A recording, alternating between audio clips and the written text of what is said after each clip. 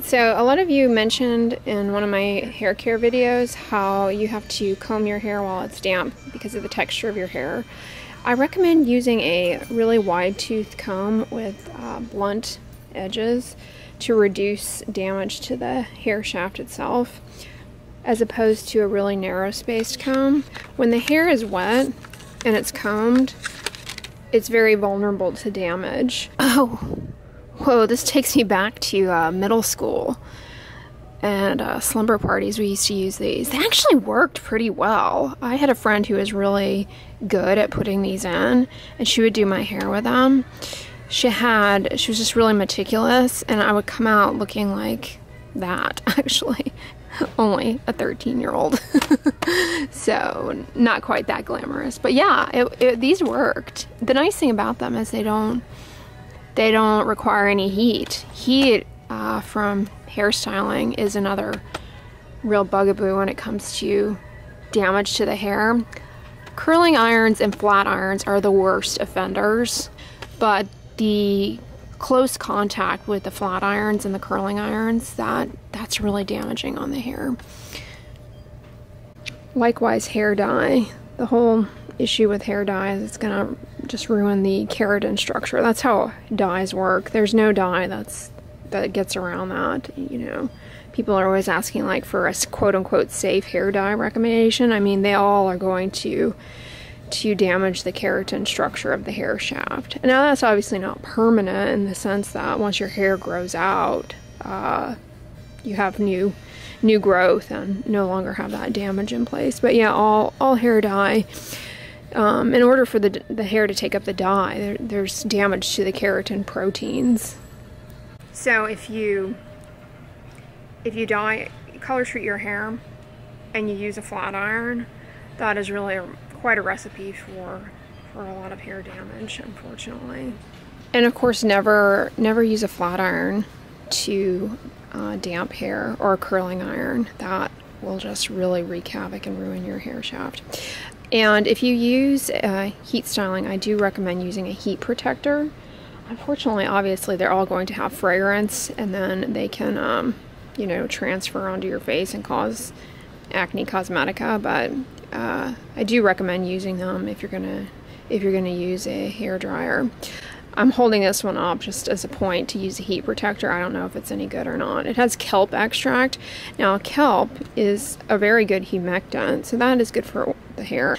And then it has banana pulp and peel extract. Probably has some amino acids and things that can deposit on the hair shaft and strengthen the hair. Does this have any sort of sun protection in it? That's actually helpful. It says it does, I think. That actually can be helpful in reducing some of the weathering on the hair shaft. Sun also oxidizes the color in your hair and changes the hair color, and also just ages the hair. The darker your hair, the less susceptible your hair shafts are. I'm talking about the hair shafts, not the scalp. The darker your hair, like if you have dark brown hair, it's less susceptible to damage from the sun. The shafts themselves are, than if you have gray hair or blonde, lighter hair colors, more susceptible to UV damage because they have less melanin. Yeah, you know, I tell you guys obviously to make every effort to avoid fragrance. That being said, sometimes there are products that you're not going to find a fragrance-free version of, and they are really useful.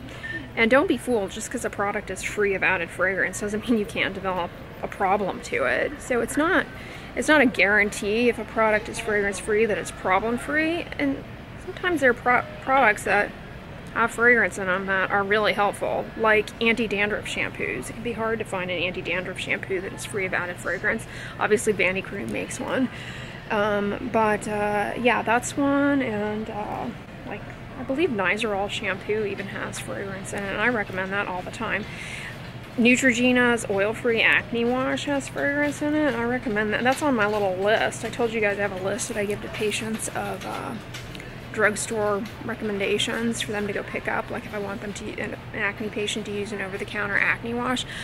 It's helpful to give them a list of options as opposed to saying buy this exact one. It's helpful to give them a list of options, and I include that. That way, depending on their budget and what's available, they have options, and skewing them towards one or the other, you know, I don't want to over-represent a brand or something. It's not fair to them, so I try and give several options.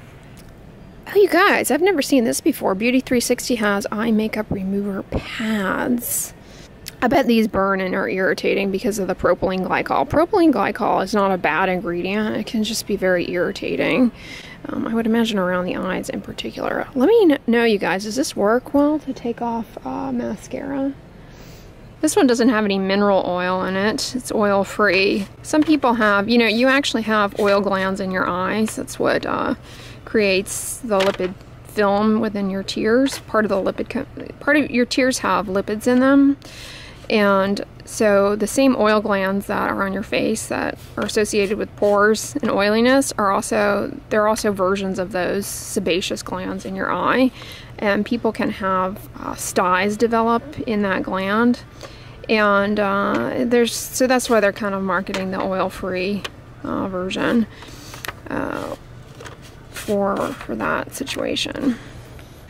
But it's a little misleading, because if you're suffering from styes and whatnot, you need to just like stop using eye makeup while the stye heals.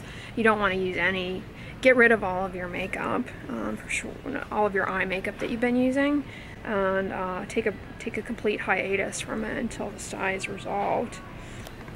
Yeah, you're going to want to get rid of all of the eye makeup that you were using and replace it once the stye is healed and you want to go back to using makeup. And then you're going to want to sterilize your eyelash curlers if you use those. Side note, eyelash curlers, common cause of allergic contact dermatitis on the eyelids, because they often have nickel in them. And so nickel is a very common allergen, very common. So much so that in Europe they actually regulate the amount of nickel that is present in things. It's really hard to avoid nickel totally, because a lot of other metals have nickel within them. They're alloys, cobalt in particular. Cobalt's actually very rare, and it's almost impossible to have pure cobalt. It's inevitably an alloy that contains nickel. So people who are really allergic to nickel and have really bad contact dermatitis to nickel can often have issues with cobalt as well. And cobalt is blue, so it's added as a pigment to a lot of makeup. Oh cool, Crayola came out with washable pens, washable gel pens. Has anyone used these? Do they work? I'm kind of tempted.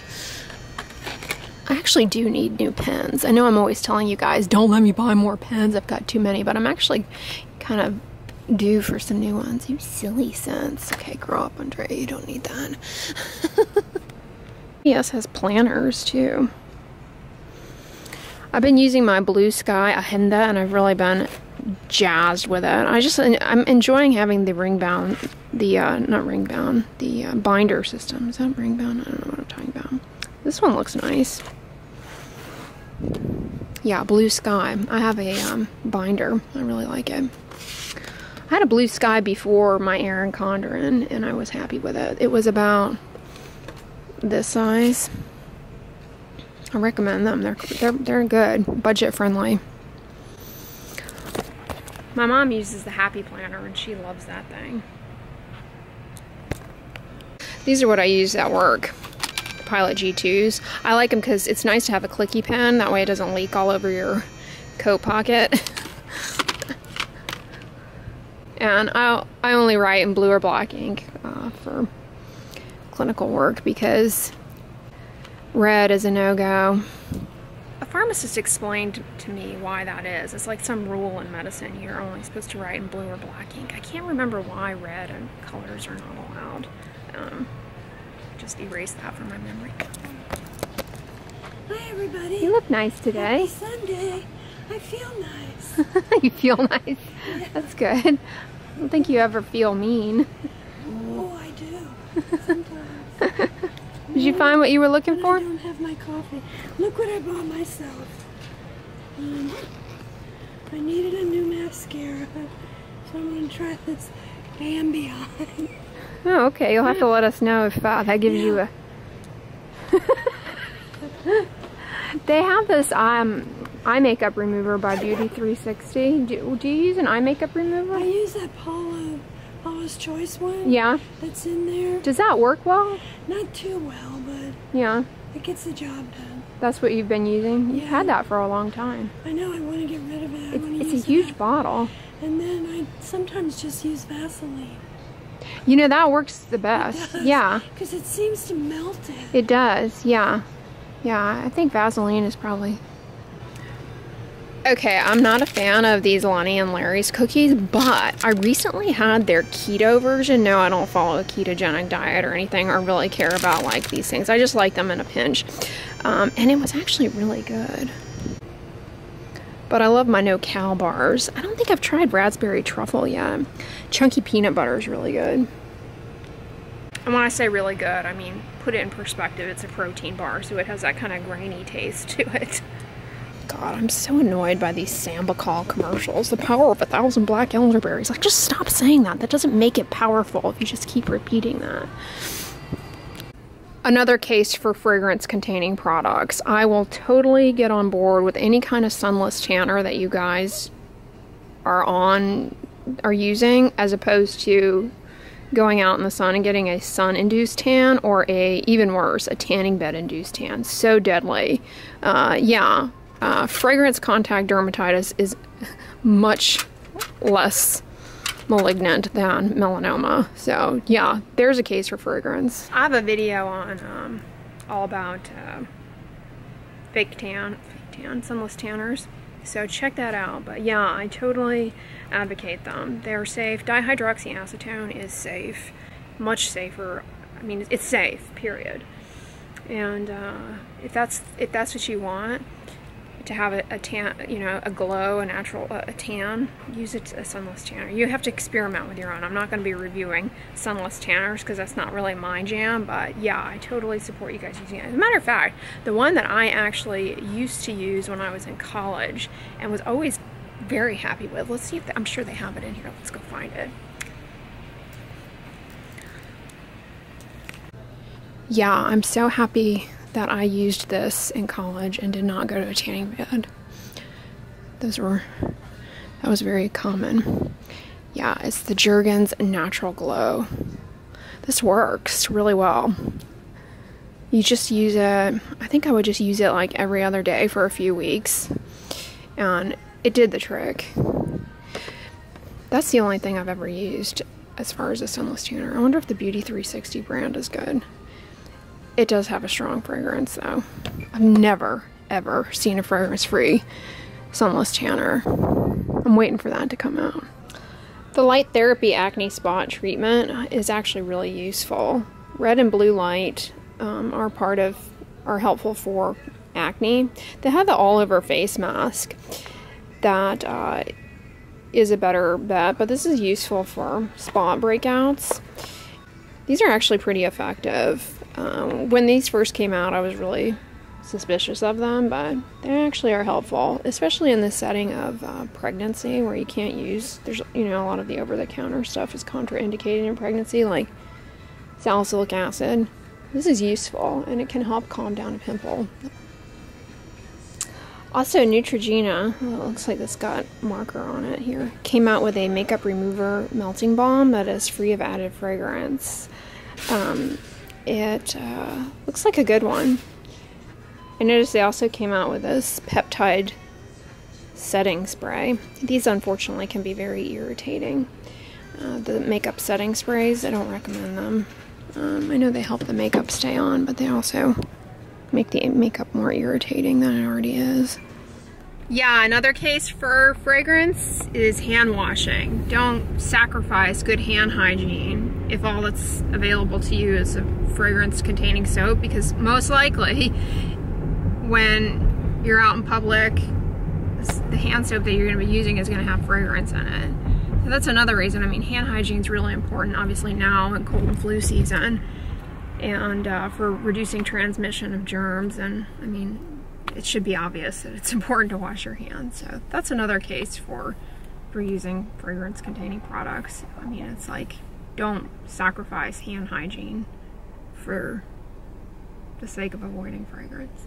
Somebody got a new do. Don't you look dapper? Hey, everybody. I'm ready to play with my ladybug.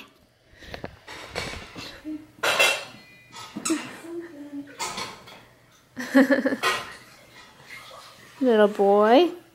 Tabby, when you pull a banana off, he comes running. He knows. He also knows when you open the dry roasted peanut jar. He comes running. You can't get away.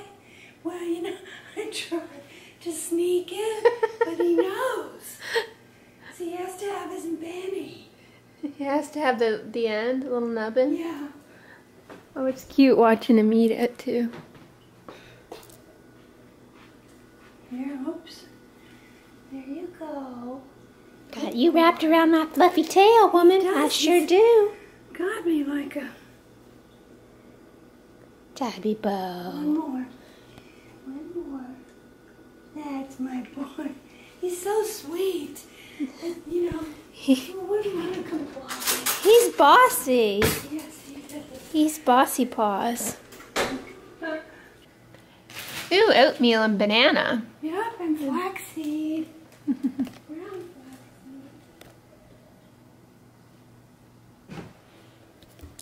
flaxseed. He's at it in his toy box. He gets like demanding that he has to have that open so we can go in there and organize. Everybody, make sure they're all okay. You're too much. You're too much. Honey Boy. We watched a movie last night called Honey Boy. What did you think of it? I thought the movie was really well done. Yeah. So shocking. I didn't realize that Shia LaBeouf was, I just remember him from the Disney Channel and then a few other movies where I realized he was a good actor, but I haven't really kept up with, I didn't realize he's had such a, He actually made that movie. yeah. And it's a biography. Yeah, yeah. And a story of his relationship with his Father. damaged father. If he did have a career as a child in movies, in the movie industry, why didn't the people from the movie industry intervene in the way he was living? That was odd. Because that was, you know, Yeah. child welfare. Labor, yeah. That was really disturbing. I'm sure a lot of that goes on. You recall a little while ago I purchased this Beginner Guide to Crochet. It's a really good book. And the first pattern is a little cozy for a French press, which I just finished. And I sewed these little buttons on it to kind of make it, I don't know, a little extra. But this is a craft from an older French press that stopped working. The little top kind of broke. And I saved the craft. And I think what I'm going to do is put that on my desk and put some flowers or something in it. So pretty. Yeah. But I just put a little Velcro in there, but you can just slide it off and on. Yeah, this book is really good. He wants his toys.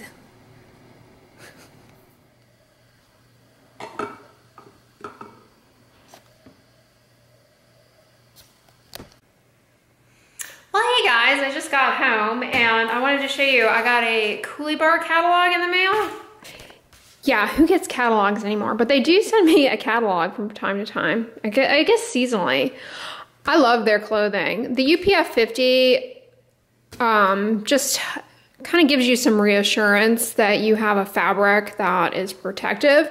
But check out my video on sun protective clothing. I go over sort of how this plays a role in things versus other fabrics and what to look for in choosing fabrics that are sun protective. You certainly do not need dedicated UPF 50 clothing. But that being said, I do love Coolie Bar. Everything I have ever purchased that is Coolie Bar has lasted, and I continue to use it. I've actually never purchased a bathing suit from them. I should do that. I bet they're really good quality. Yeah, their hats are amazing. Ooh, I actually like that little dress. That's cute. Yeah, some of their clothing is a little like, I don't know, not stylish, but they've gotten better over the years. It's sort of like resort wear, golf wear, I would say active wear. That's cute. It's nice that the sleeves are adjustable, so you can make it short sleeve while you're inside and then long sleeve while you're out. They're cool. They also have men's clothing and they have kids clothing too. They have kids hats. Let's see. And they also have sunglasses from time to time. Do they have them in the catalog today? They always have them on the website. So yeah, Coolie Bar. Really happy with them. But a less expensive UPF 50 clothing brand that I'm actually currently wearing right now. I've got their pants on. I've just got them adjusted as capris, but is Eclipse is the name of the brand. Here, I'll come over the window. Yeah, the Eclipse stuff is really good. I've been happy with everything that I purchased from them. I got several things from Amazon that I purchased through their website before, and they've also sent me stuff after showing it on my Instagram. They sent me some stuff as a thank you. So yeah, that brand is really good and a little less expensive, but again, you don't have to have dedicated UPF 50 clothing, but definitely check out my video. I go on and on about the differences between the weaves, and then also you can buy this stuff to put in your washing machine that will actually put a little bit of, you put sunscreen into the clothing. It doesn't last indefinitely, but it's really good for if you're gonna go on a trip to the beach or something, just for some short-term extra SPF in your fabric. So yeah, anyways guys, I hope you all enjoyed the vlog today, wandering around Walgreens and hanging out with Ty B, but I'm gonna wrap it up here. I hope you all loved it. If you liked this video, give it a thumbs up, share it with your friends, and as always, don't forget, sunscreen and subscribe. I'll talk to you guys tomorrow. Bye.